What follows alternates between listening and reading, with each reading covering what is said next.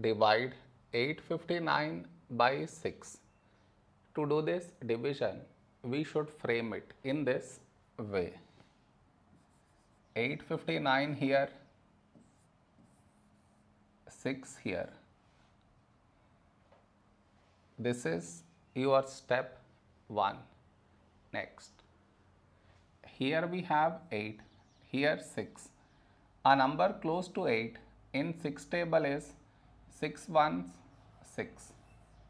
Now we should subtract, we get 2. After this, bring down the beside number, so 5 down, so 25. A number close to 25 in 6 table is 6 fours 24. Now we subtract, we get 1.